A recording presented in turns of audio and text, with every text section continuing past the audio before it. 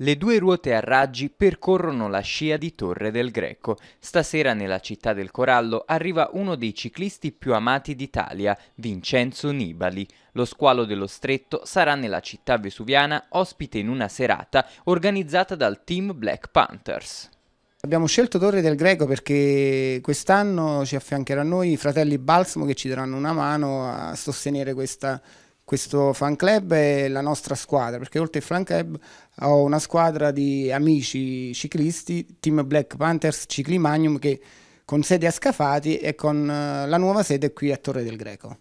L'evento è solo una delle iniziative realizzate dal team campano per diffondere il mondo del ciclismo nell'area vesuviana, come specifica il coordinatore Francesco Vitiello.